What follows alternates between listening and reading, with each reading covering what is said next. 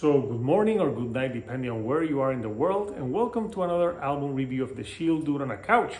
I'm your host Hector, and today we're going to talk about the brand new album by Sonata Arctica called Clear, Cold, Beyond.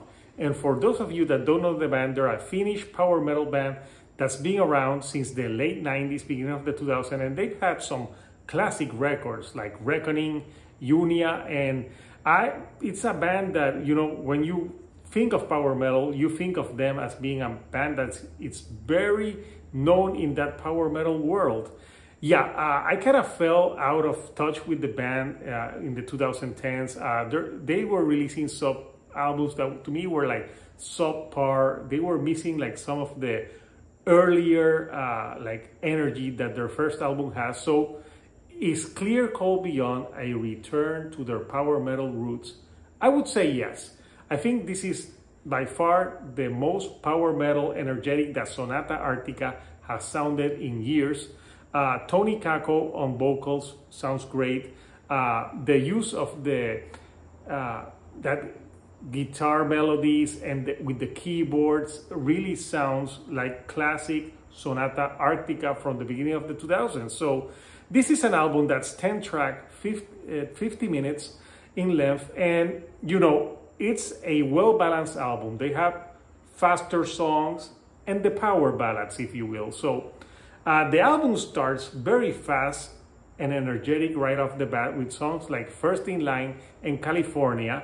I thought First in Line was a great song. It really pulls you in and makes you want to like sing and dance to that power metal group and songs to it. The keyboard sounds great on this one, and I think the track it's very uplifting track, and sometimes with power metal you want that uplifting, even though this is an album that has some dark tracks that we're going to talk about. So California, I think it's funny because I think it's made as a metaphor of a relationship gone wrong, but it's Tony goes like, California falls into the sea, and I'm like, man, what does Tony have against California? But it's kind of cheesy, but cheesy in just the right amount of cheese. It's a fun type of cheese.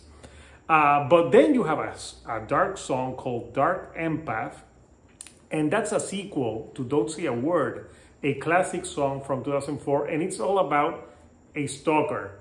So on this song, when I'm listening to the song, because there's a part in the song where the singer, it sounds like he's talking to the woman he's obsessed with, and he conjures in his mind that, you know, they're a couple, they're in love, and then it gets like all sweet and stuff, but it's about a stalker. And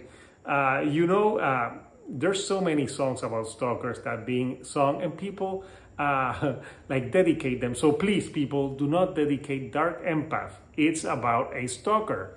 So yeah, I don't think you can talk about power metal without thinking that it's over the top, because that is what power metal does. It's music that is over the top. It can be cheesy at times, and you know, but that's the root of power metal. Like, if not, like, it wouldn't be power metal.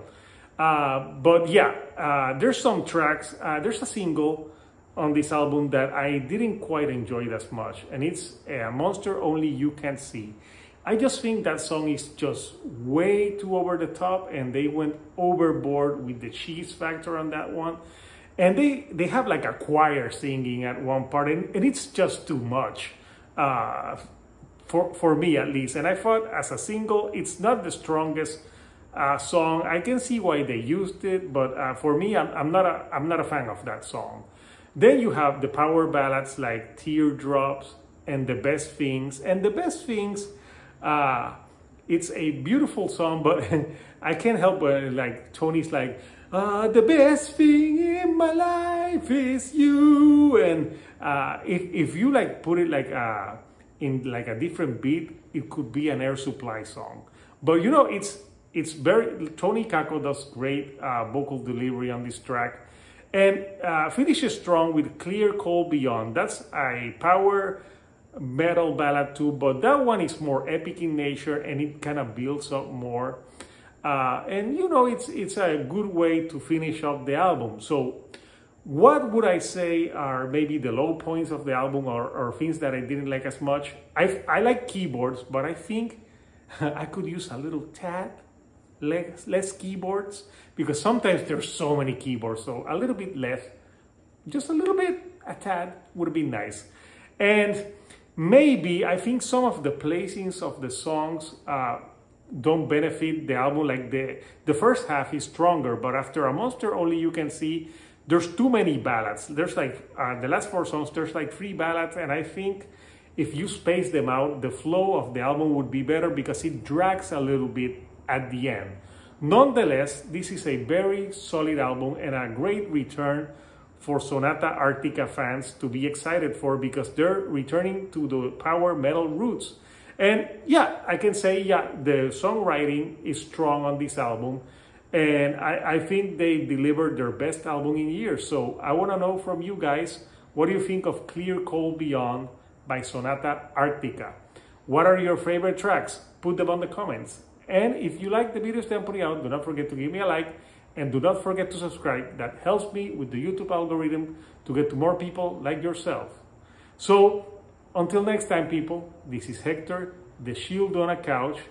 I'm sweating as fuck because I'm not in Finland, and clearly it's not clear and cold beyond here in Puerto Rico. So don't forget to subscribe, and until next time, I'll see you right here on the couch. Thank you and goodbye.